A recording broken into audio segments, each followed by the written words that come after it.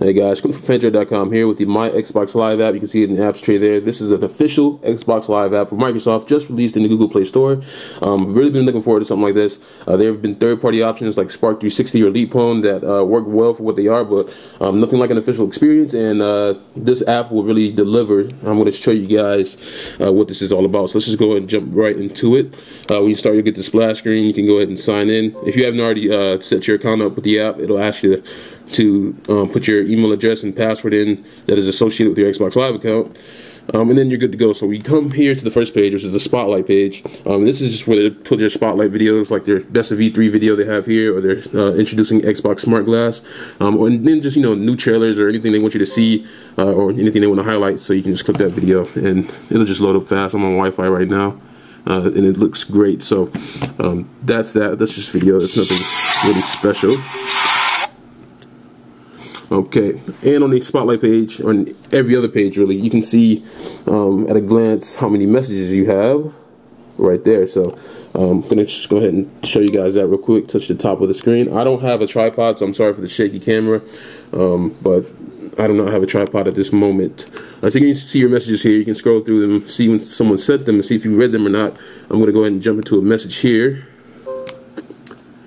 And then it'll give you the messages. This is a voice message, so any other message it would have the text, but this one is a voice message, so it'll tell you listen to this on your Xbox 360. And then it'll show you the avatar of the person who sent it there. You can either reply to the message from the screen, delete the message, or you can block communications in that order. The buttons you see right there. So let's go ahead and show you guys a reply screen.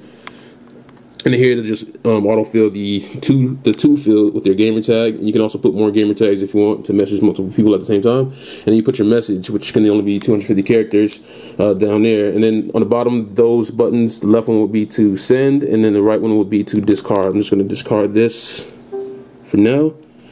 Go ahead and go back. All right. Go ahead and slide to the left, and that will take us to our main page. So this is our social page or your profile. You can see my gamer tag there, Boss88 Special. Edgar says, I don't see Xbox Live in the Google Play Store. I have to respond to him in a minute.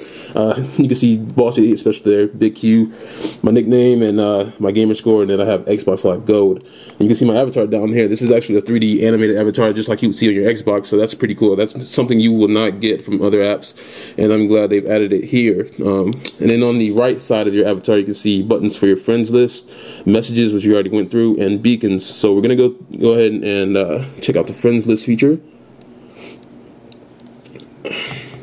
Didn't touch it. And here, just pull up your friends list. It'll show you who's online, who's not, and what they're playing. So you can just scroll through it. Touch somebody's name. My friend Just Do It, whose name is Dave. He's playing, I think he's on Netflix. You see their avatars as well. You can message them from the bottom here, that message icon right there. You can also remove them, or if this is a friend you haven't added yet, that'll be a plus button. You can add them to your friends list. You can also see their most recent games. So you can see he's been playing Tom Clancy, ESPN, the ESPN app, and all that good stuff. And then you can go over to the right again and see compare, which is allowing you to compare your achievements with your friends. That's if you guys have anything to compare. Right now, this guy doesn't play anything I have except Ghost Recon, so that's another cool feature. And then on the far right, you just have his full bio, so his name, his motto, and all that good stuff. Go ahead and jump out. You can go ahead and add, you can go ahead and search for your friends and add them via this search button right here. So you can add and remove friends via the app, which is pretty good. If you're on the go and someone says, hey, add me, you can just add them right there, and there'll be no problems. Let's go ahead and jump back. And Edgar, Edgar's still messaging me. All right, go to beacons.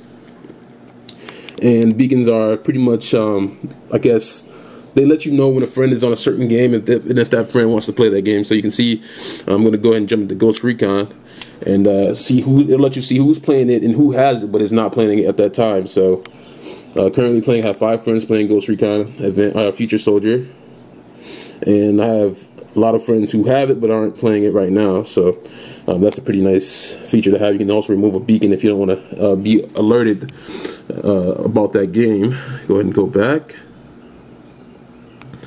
So you have a ton of stuff here. So beacons are pretty nice. A nice feature Microsoft added in their most recent Xbox Live update. what else do we have? Going to the next pane, we also have our own achievements. So if we just want to look at our achievements, you can do that, and you can jump into a specific game and look at a list of all the achievements you've unlocked and everything you don't have. So a nice way to figure out what you need to unlock on the go. Sometimes I know I would use this to figure out what achievements I need while I'm in the game without having to open the dashboard on the Xbox. So that's a pretty nice feature as well. And then going back to the main, your main screen, you can change your avatar's clothing, which is, in my opinion, the best feature about this thing, because I mean, I don't use that often. I don't change my avatar's clothes probably once a year, so not that big of a deal, but nice to be able to do it on the go. So you can go ahead and press that shirt button there. Again, I apologize for the shakiness of the video. I don't have my my tripod with me, so here you can change your style, which is your clothes, your accessories, your props, and your different awards. You can have like a best gamer in Assassin's Creed award or something like that. You can change your shoes, bottoms, tops, headwear, all that stuff.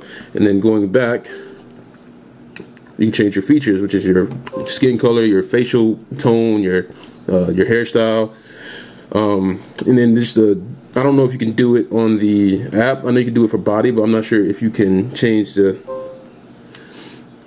actual face. Okay, so yeah, I don't know. On the Xbox, you can change the nose. You can make the nose smaller or bigger. You can change the eyes, but I think they only let you change the look of them and not the actual size here. But that's still pretty nice. Pretty nice. You can delete this avatar. You can save this avatar's outfit, so you can jump back to it anytime you want, and switch between outfits every so often. And that's pretty much it. That's the Xbox Live app. And I think that they're going to add more functionality in the very near future, because as you know, Major Nelson just announced that the Smart Glass update will be coming next week. And some users have already gotten it, so that's why the timing of this app is so perfect. And I believe that those features will either be added to this app or it might be added to another app. But either way, we have ourselves a full-fledged Xbox Live app. I'm very excited about this. I wish I could do a better in-depth video about it, but without a bipod, this is as good as I can do it. So that is it. If you guys have any questions about the app and want me to go more in depth about anything, be sure to hit us up in the comments section on both YouTube and Fandroid. QuentinForFandroid.com. Thanks.